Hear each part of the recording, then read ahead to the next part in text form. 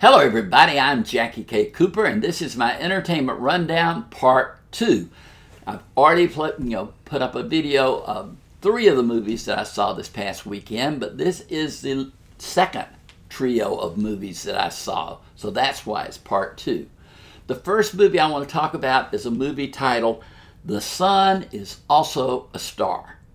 And I think that turned me off from the beginning. I just thought that was such a cliche. The sun is also a star. Okay, I get it. Then they give you a little speech in the movie about the sun is also a star. Okay, I get it, I get it, I get it. But this movie is about a young woman played by Yara Shahidi, who is going to speak with officials of the government. Her family is being deported. They've been in the States for 9 years. But they never got resident status, so they're being deported to Jamaica. But she does not want to go back to Jamaica. She wants to stay in the USA, so she is seeking desperately for somebody to plead her case for her. She accidentally meets up with a guy. He is going to an interview with somebody who's going to recommend him for Dartmouth College. He wants to go there. He's going to go, study to be a doctor. His family are Korean immigrants, and they want their son to be a doctor. As you find out later in the movie, he don't want to be a doctor. He wants to be a poet. She don't want to go back to Jamaica. She wants to be an astrologer, or I think that's, study of the stars, whatever it's called. But, they meet, like I say, accidentally. And before you can say, hey, my name is whatever, he says, I think I could make you fall in love with me in 24 hours. And she'd say, no, you can't. Okay, it's more romantic than that, but that's basically what they say. And then her meeting sets up another meeting the next day. His meeting gets postponed to the next day. So, hey, they've got 24 hours and they can see if his prediction works. Now, this is based on a young adult novel, and I will tell you, I am a romantic. I believe in romance. I believe in, love at first sight, etc. But this is a little extreme, and it's just cheesy to me all the way through. I didn't like anything about it. I'm sorry. The sun is also a star. The moon is also a rock. The oven is also a heater. I mean, there are so many similes that you can make. And this movie just applies to me, one cliche after another. I wasn't familiar with these actors. They've got enough chemistry between them, not anything great. You're not overpowered by the chemistry between the two of them. It just did not work for me. It's rated PG-13 for profanity, and get ready for this, I scored it 3 out of 10. Now, I know there'll be some of you who say, oh my gosh, he doesn't appreciate the romance in this. I've loved romance in movies. I just didn't love the romance in this movie. It just didn't do it for me. The next movie is a movie that you'll have to search out. It's based on true story. It's called Trial by Fire. And it's a movie that is definitely anti-death penalty, because it's based on a case in Texas where a person was charged with a crime and sentenced to the death penalty.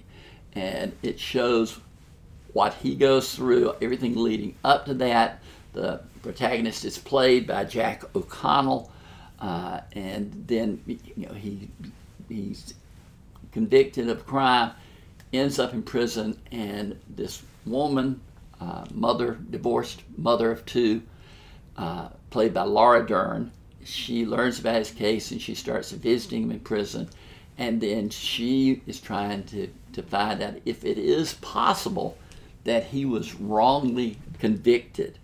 And that's what the whole movie is about. Laura Dern and Jack O'Connell are just super in this film.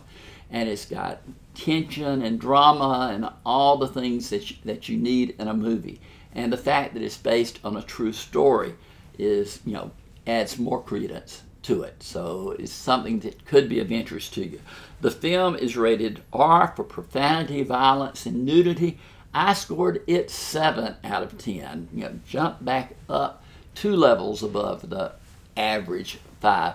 But I really got engrossed in this movie. I cared about the people. I cared about the outcome of the film. I've always been a Laura Dern fan. She's just a natural actress. You never feel like she's acting. You feel like she actually is the person that she is on screen. So, you may have to hunt this down. I think it's playing in limited places, but look out for it. It's called Trial by Fire.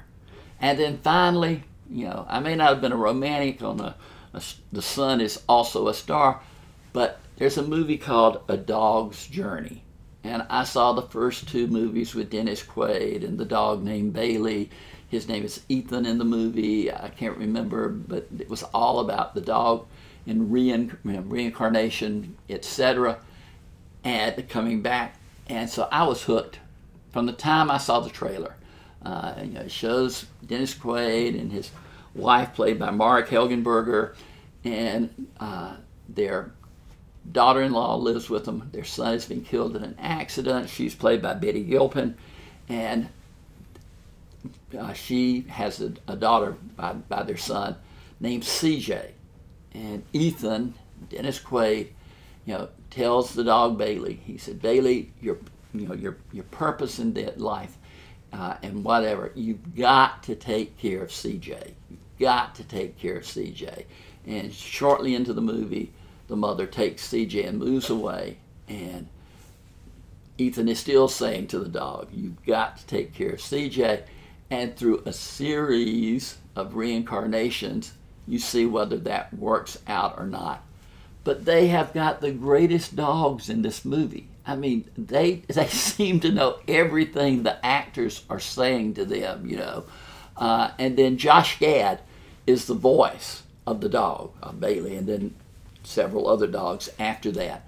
And he's perfect. He's got the perfect, voice. I just keep remembering that he's the guy who voiced the snowman in the movie Frozen. So he's perfect to voice the dog's voice. But the dogs themselves, I don't know how they had the casting call and got these most perfect dogs, but they certainly did, get the right ones for each area of the lives of Bailey. So, I mean, it brought tears to my eyes. I got emotional about it. It's not a classic by, any means. It's not Old Yeller or something like that. But it's a good, sweet movie, and it's enjoyable all the way through. It's rated PG for mild profanity. I scored it 7 out of 10. So 2 7s there for you.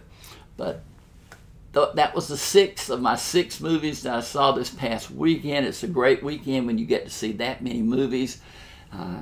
Look down here and see my face. Hit the subscribe button. Ring the bell for notifications. All of that you do. But for now, that's all that I've got new movie-wise. Coming up next week, we're going to be talking about Aladdin, Booksmart, and Brightburn. Those will get your attention.